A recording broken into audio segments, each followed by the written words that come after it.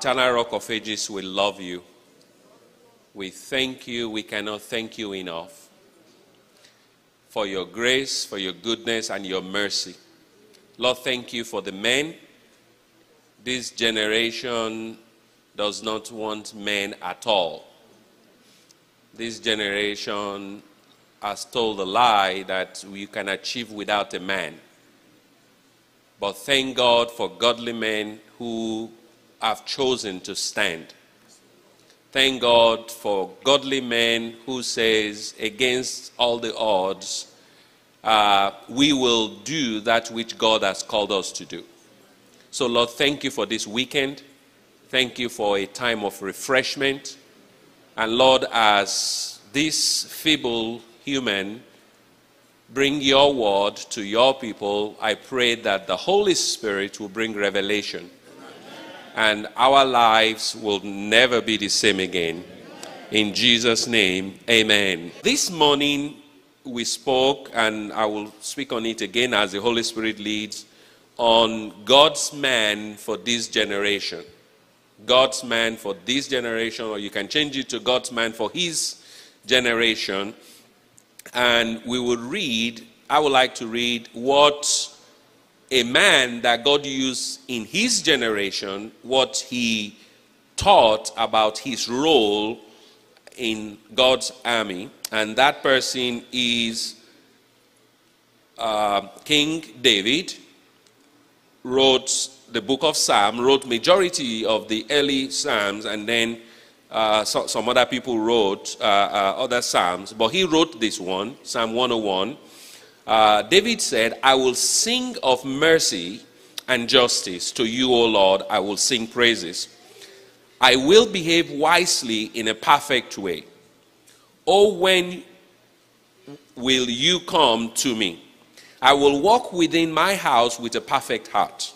I will set nothing wicked before my eyes. I hate the work of those who fall away. It shall not cling to me. A perverse heart shall depart from me. I will not know wickedness. Whoever secretly slanders his neighbor, him I will destroy.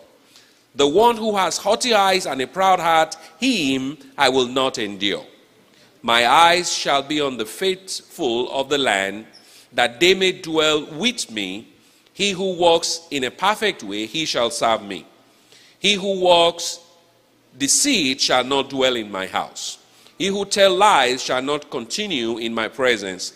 Early I will destroy all the wicked of the land, that I may cut off all the evildoers from the city of the Lord. David wrote that to say, this is what I believe the Lord wants from me, not just as a man, but as the king in the land, as the second king of Israel, of joint Israel.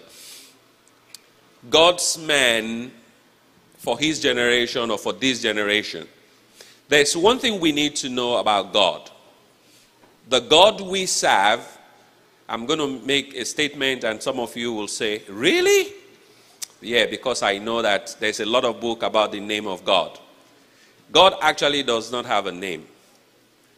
What we call his name today are attributes. I hope somebody understands what I mean by that. The closest God came to telling us his name is when he told Moses to tell Pharaoh, tell him, I am that I am. Not a yamo. I am that I am. What we call his name today are really attributes, you know.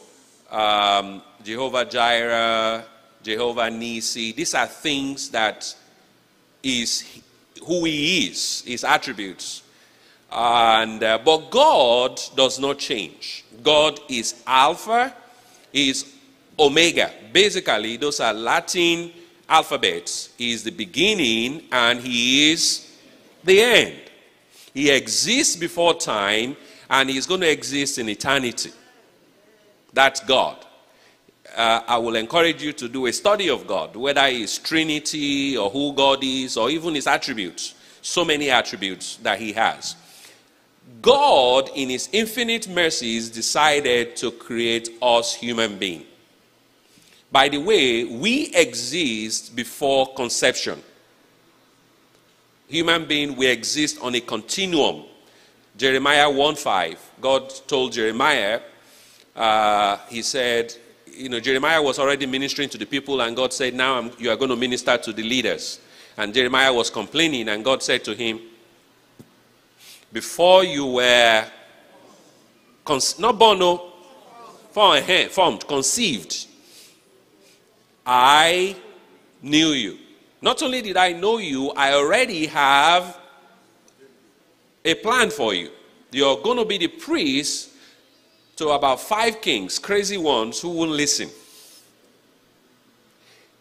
The Bible says you should check one doctrine with another. That same concept is in Isaiah. It's in Judges 13. It's in Luke chapter 1. The concept that before you were conceived, God knew you and he already has a plan for you. So it's not just confined to Jeremiah. It's all over. Now, so that's one thing. Then God, as I have studied scripture, God created us human beings and sent us on earth for a purpose.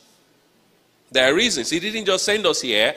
He sent us for his pleasure, but to do certain things while we're here on earth.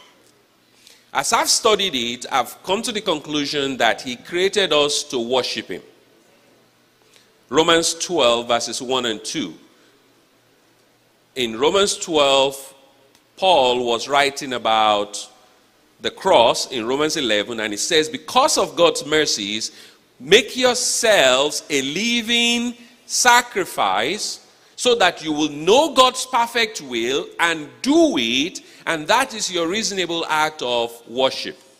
In some translation it says service. I prefer the translation that says worship, because we know that worship is not when you sing and dance. Worship is when you use what God has given you, use it for him. So when you use your intellect to honor God, you are worshiping. When you give resources to God, you are worshiping. When you raise your children in God's way, you are worshiping. Somebody understand that concept? And our worship brings glory to God.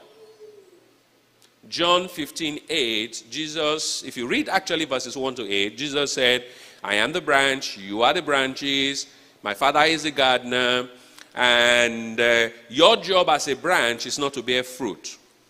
Many of us think our job as branches is to bear fruit. No. Go read John 15 verses 4 and 5. Your job is to abide. Not fruit, abide. When you abide, God will bear fruit through you. Jesus said a branch cannot bear fruit except it abides. And then in verse 8, Jesus said, your fruit will bring glory to your heavenly Father. Nobody eats his own fruit. If you see a branch eat its own fruit, you will call your favorite television station to come and see it. Our fruit is for others so that our heavenly Father is glorified. Those are the two things that we're here for. And each one of us will have general purpose, things that everybody will do, like parenting, like marriage, which God will glorify himself in. But we all also have specific purposes. Each person has specific purposes. If I start to mention names, you will start to understand what I'm saying. Moses. Before he was born, the Bible says Israelites prayed for a deliverer and God sent them a baby in Moses. Moses was born specifically to deliver Israel. Samson. Samson was born specifically to fight off the Philistines because they were harassing the Danites, the tribe of Dan. Esther was born specifically for such a time as to save Israelites from Ammon. Are you starting to see these things? John the Baptist was born specifically to be the forerunner of Jesus. We are all born. God has a plan for you and for me. For me. And in each generation, God has a plan. God does not play favoritism. God does not do nepotism. He does not appoint his fellow tribespeople into power. He uses people who devote themselves to him. When we study scripture, we see in scripture that the people God used, starting from Abraham, that he chose them because of their heart. He chose them because of their heart. And when you look at Abraham, Joseph, why did God choose Jacob instead of Esau? Why did he choose David out of all his handsome brothers and not him? Why did God choose Samuel instead of the children of Eli? Why did God choose Obadiah? If you study the Old Testament, Obadiah was an Edomite who became a Christian, a Jew, and moved to Jerusalem and had favor with Ahab and Jezebel, for crying out loud. But he was a faithful man to the point that he took, when Jezebel was killing prophets, he took thousands of them and hid them in a cave. That was Obadiah. The same Obadiah that wrote the book of Obadiah in the Bible. He wasn't even a Jew originally. He was somebody who has the heart of God. Same thing with Hosea. Go read this thing. God does not favor anybody. He looks at the heart and he looks at, is this person ready to be used? In scripture, we find some attributes about the people God has used. Some similarities in saying from Abraham to the apostles to even contemporary people, some attributes in their lives. The first one we see is that they are very sinful people. Every person God used has a sin nature and they sin. And we all know their sin. From adultery to murderer to whatever you want to call it. But the thing we also see, thank you, sir. The thing we also see in their life is that they are very quick to repent. If you look at the life of people that God used, when God corrects them, they are very quick to say, my bad, I'm sorry. Very quick to say, I'm sorry. The second thing we see in their lives, everyone that God used, God's man, is they have the fear of God. They have the fear of God. Now, in the Greek, there are two Greek words for fear. One is phobia or phobic. The other one is timao, T-I-M-A-O. Phobic is intimidation, fear by intimidation. And timao is fear based on reverence. I love this person. I reverence this person because of what they have done in their life. Because of how God has used them and because of how they have revered their life. That is the fear of God. The fear, that is why Solomon said the fear of God that leads to wisdom. The fear that leads to wisdom, that is the timao fear. The third thing we found about these people is that these are people who are obedient to God. And they trust God with their lives. I hope you understand what I'm saying. Each one of these people that God used in the Bible, even when it comes to their life, they want to die. Rather than not obey God. They would rather die. Daniel told the people, he said, I will not eat this fruit because you have made it to idol. I would rather die. I would rather die. Same Daniel, another king, This was, the one about the food was with a Babylonian king. Then this time with a Medo-Persian king, couple of decades later, he said, don't pray. He prayed and he said, we will throw you into the lions. Then he said, no, the God said we shouldn't do that. I would rather go into the lion's den than stop praying. Same thing. Same thing with Paul. If you study the book of Acts, you will see that Paul, God told him he was going to suffer in Rome. God told him when he was in Ephesus, returning back to Jerusalem, God said to him in a dream, he said, you're going to testify for me in Rome, but you're going to suffer. You're going to suffer. Be ready for that. And he got to Jerusalem. The crazy people from Ephesus were already waiting for him.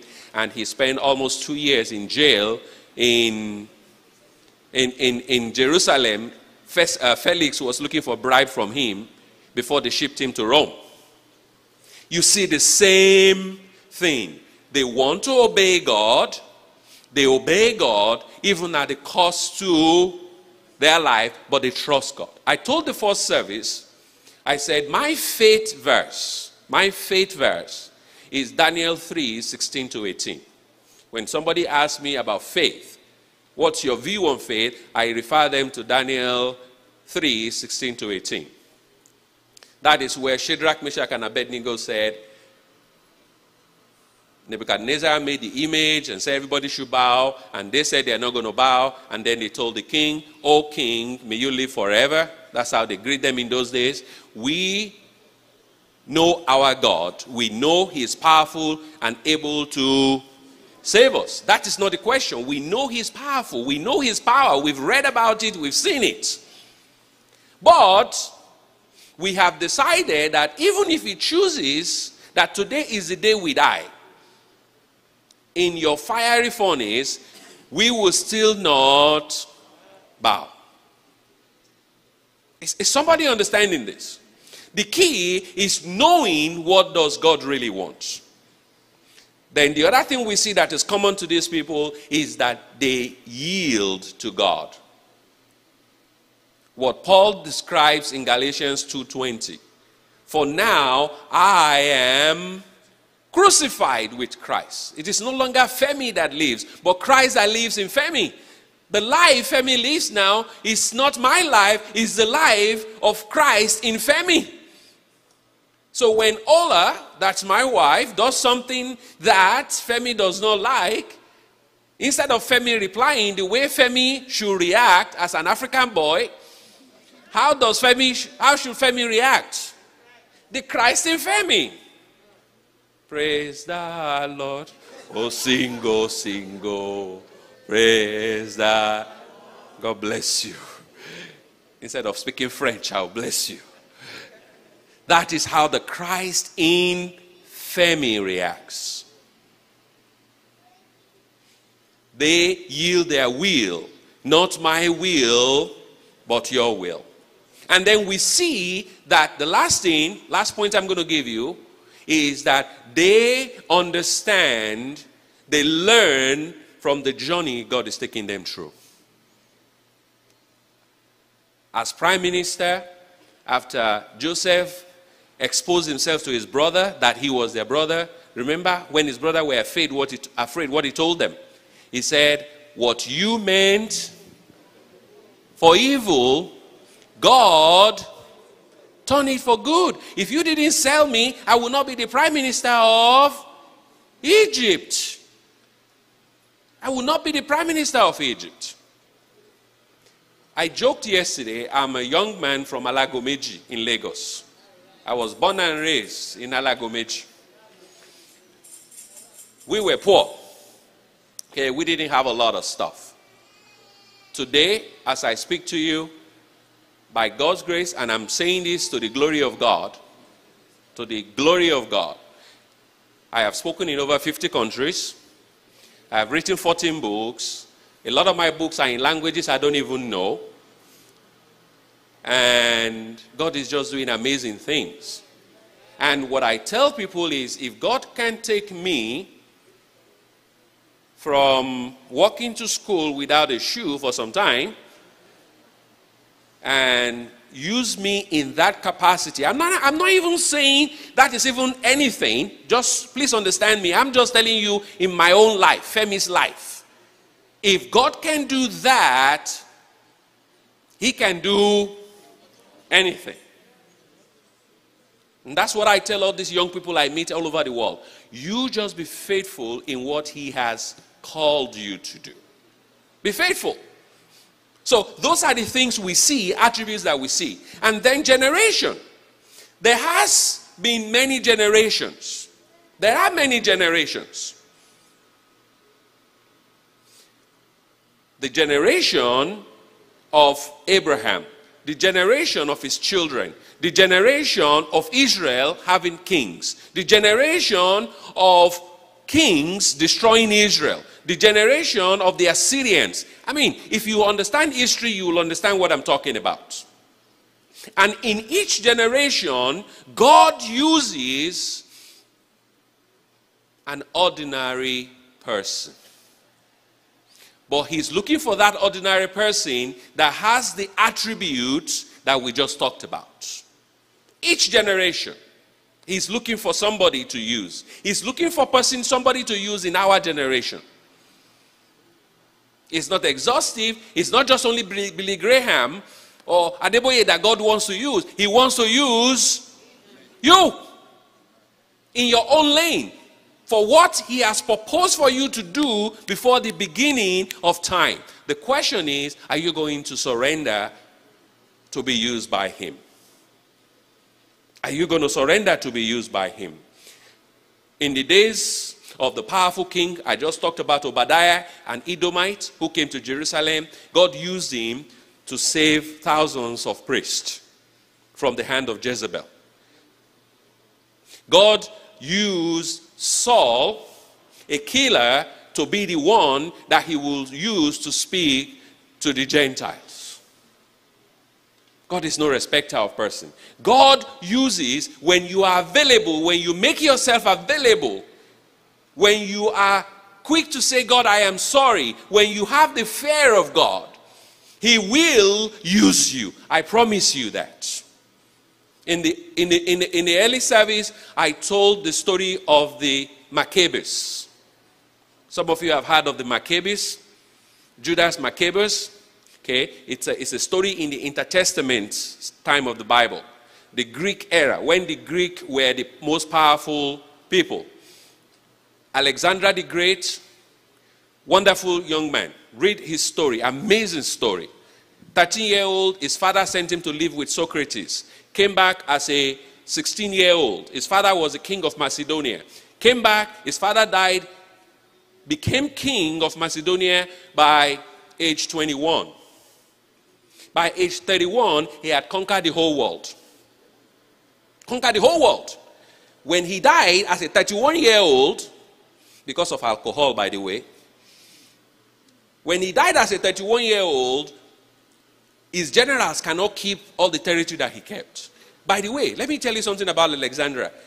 Modern warfare, they are still using his strategy. Today, the battalion, all those things, was Alexander the Great that came up with it.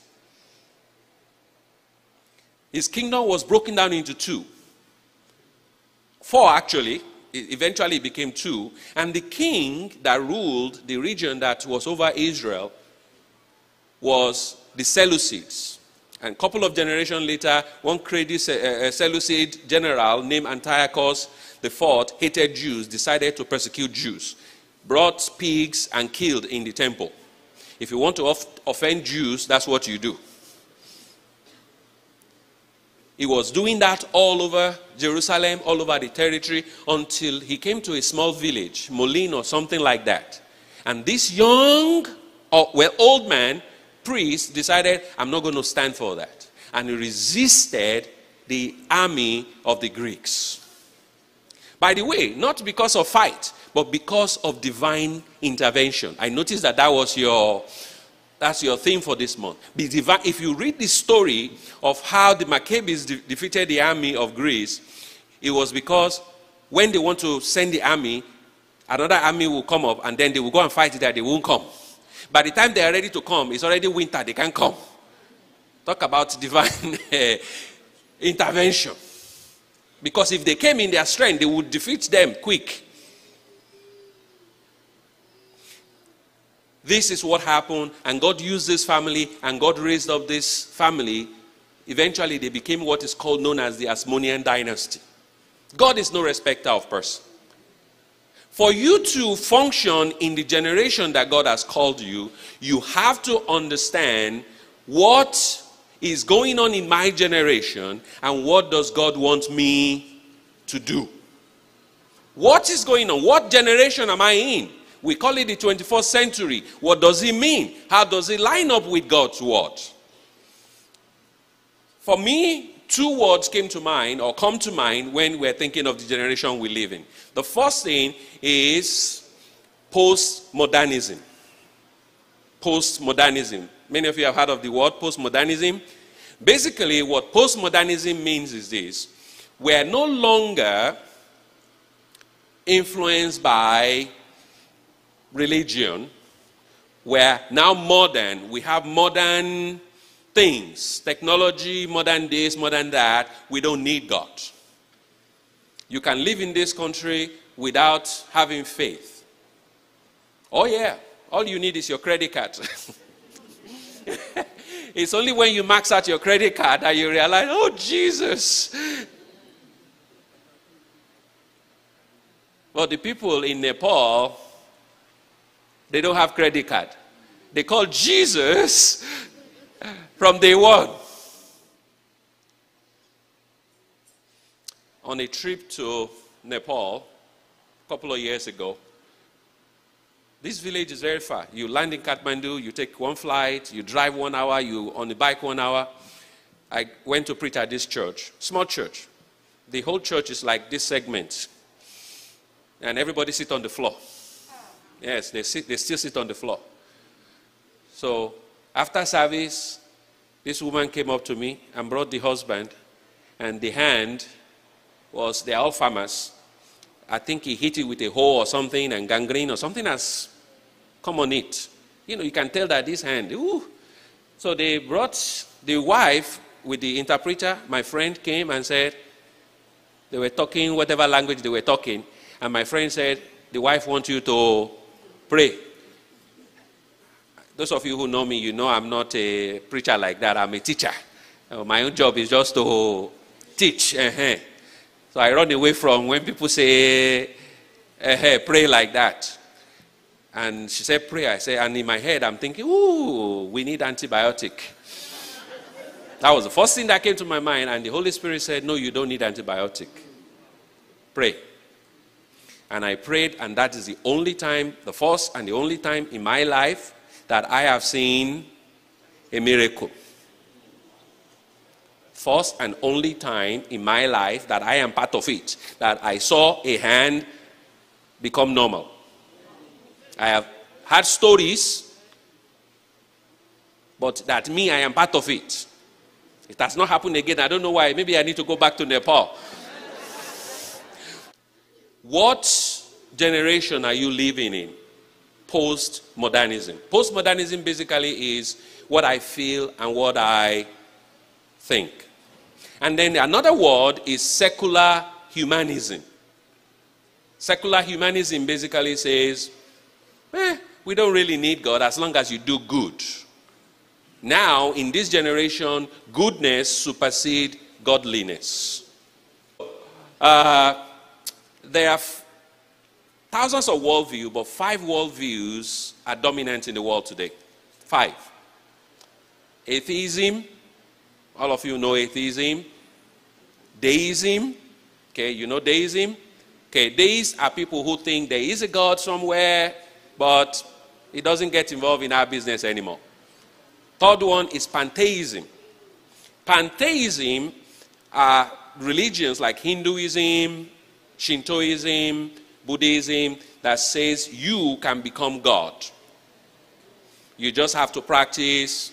In Buddhism, you follow Nirvana, 8 steps. In Hinduism, you follow a path, you do meditation, you connect with God, and then you get a title of God. Dalai, Guru, Maharaji, that's Hinduism. So, but they all fall under pantheism. Then polytheism. Polytheism are religions in Africa. That is what we do. We practice. Many gods, many paths to God. The Greeks, they are polytheists. Zeus, Hercules, Venus, all these things. And then monotheism. Monotheism, Islam, Judaism, and Christianity. And even under that, there are so many different breakdowns. The reason I'm sharing this with you is that many of us don't even realize how some pantheistic tendencies have come into the church, and we don't even know what it is. And we're practicing it. The I am God concept is from polytheism. Positive thinking is from polytheism. You don't have to believe me. Just go study it in Averna. I have. And so, but what has happened is they have cornered us Christians into a corner that our job is to do good. Doing good is fantastic. But that's our secondary job. Our secondary job is to preach. Go ye into the world, teach and make disciples. When you are making disciples, feed them. That's what Jesus did. Take care of their need. Because if you don't, then you are not a true Christian. But first of all, you preach. Is somebody seeing what I'm trying to say? That is, you understand what is it in my generation. Now, what does a godly man do? He understands that God is looking for somebody to use in every generation. He understands that he has a purpose. He understands that God doesn't have favorites. You just have to align yourself with him, and he will use you regardless of your background. Does not matter. He understands that, and he says, God, I am here, use me. And that starts with salvation. Confession of faith and letting God be the Lord of your life. And letting his Spirit, his Holy Spirit, guide you. When you do that, then you start to say, God, where do you want me? You align yourself, your relationship with God is priority. Daddies and even mommies, your children learn more from your non-verbal than your verbal commands. They learn more from your non-verbal than your verbal commands. When your life reflects, when your children can say to people outside, oh, my daddy is the same inside at home and same thing outside. He's not Dr. Jekyll and Hyde. At home, he's a crazy, lousy, whatever, but at church, he's a deacon. Hallelujah. No. No, your children will hate church if you are Dr. Jekyll and Hyde. But if you are the same at home and you are the same in church, that's what will bring your children. And you can only do that when you have relationship with God. Number two, when you prioritize your family. Your wife before your children. Your children will leave you one day. If they don't leave you, you will pray that they go. And then it's just going to be the two of you till death comes. And then you enjoy life. You enjoy life. You prioritize, then ministry comes in. I just want to share that one of the purposes of God in our life is to raise for him godly children. It's the marriage institution or family institution, and God is the enemy is attacking that like no man's business. During the inter-service, Pastor and I were talking about some of these things. Even our children that we raised in church, it's tough for them. It is tough for them because they live in a larger society that is telling them this, and we are telling them this, and they are confused. So what is it? Is it God? And then our own children think we are judgmental. I ain't judgmental. I just believe the Bible. If you got to believe the Bible, then you got to believe the whole Bible. You have to understand God's purpose for you as a father, for you as a husband. What is God's purpose? There are three things I find in Scripture. God's purpose when it comes to marriage. Number one, companionship. Number two, to raise godly children. And number three, to be example of Christ and church. And each person will have to determine what is it that you are going to do this strategy in your own home. The strategy that pastor used is probably different from the strategy in my house. But it is the same thing. I got a call on Friday before coming here. Somebody, I went to a church in Arkansas to speak, and this person called me out of the blue and said, many years ago you said that your children, when you were raising them, you recommended a book. I said, I always recommend a book. I know exactly the book you are talking about. He said, so how do you do it? I said, well, here is what the book recommends. It's a book by scientists, but it says between 0 and 2, this is what children need, what they need academically, physiologically, spiritually. 5 to 8, this is what they need. 9 to 11, this is what they need. And spiritually, emotionally, and everything like that. My daughter is adopted. She's 20 years old now. She was born into a cocaine mother. They took her the day she was born. And because of how she was raised, not only did she have cocaine thing, she also has something called RAD. The medical people here will know it. Reactive attention disorder. And that is a disease that, at least till today, they don't have a cure for. It's an emotional disorder. Each stage of development in your children's life is extremely crucial. Your role as dad is extremely crucial. You have to be there for them, if as much as possible. It's not just money. I have a friend who just thinks as long as he takes his children to Disney, that is cool. No, Disney is cool, but taking them to Bible study is also cool. Doing Bible study, like the children told us, is also cool. Disney is cool, don't get me wrong. But what is cool, I told this young man, I said, my children went to something called Bible Study Fellowship for 7 years. Both of them. So Bible to them is not David and Goliath. That Bible to them is deep study. It's humanitics. We did Bible quiz. I saw that your church, you have Bible quiz. 99% of kids who do Bible quiz end up staying in the faith. In case you don't know that. Memorize scripture. This is our role. And when we do this, we raise the next generation that will glorify God.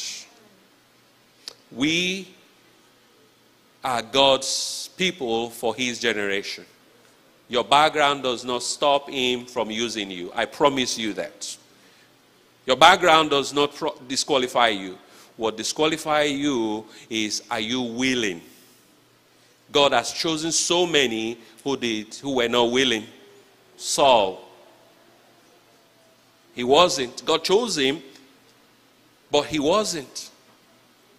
There's so many. Samson, God chose him. He went a different direction. Are you going to stay with God? God has put you in a family that can happen. Here in House on the Rock, God has given you resources that can happen. Are you going to do it? More than that, you have the Holy Spirit of God. God, this morning, we thank you for this celebration time. We thank you for celebrating men and fathers who will raise the next generation. Not only by being example, by being a good dad to their wives, in spite of everything, but a good dad to their children and somebody that can be looked up to in the community. Not in their strength, but in your word and leaning on the Holy Spirit. Lord, I pray that you continue to use House on the Rock as an example of a family church. Lord, I pray for men in this assembly that they will grow, they will renew their commitment to you, to say, we will raise the next generation for God's glory. Lord, we pray for our children. Solomon said, when you train your child in the way he or she should go, when they become adults, after they've gone here and there, he said they will come back. He said that is a promise of God. They will come back. So Lord, the children that we have raised in House on the Rock, that right now we don't know. They are telling us all these humanist mumbo jumbo that they learn from their professors. Lord, I pray that because of the seed that was sown in them, Lord, they will come back home. Lord, they will be useful for their generation. Lord, they will stand like Shadrach, Meshach, and Abednego in their generation. Lord, they will stand with boldness like Paul in his generation. Lord, they will stand boldly like Jonathan, the pastor. They will boldly proclaim Christ like Billy Graham. Lord, I pray that in our lives, in our homes, in your church, your name will be glorified. Thank you, Father, for we prayed in Jesus' name.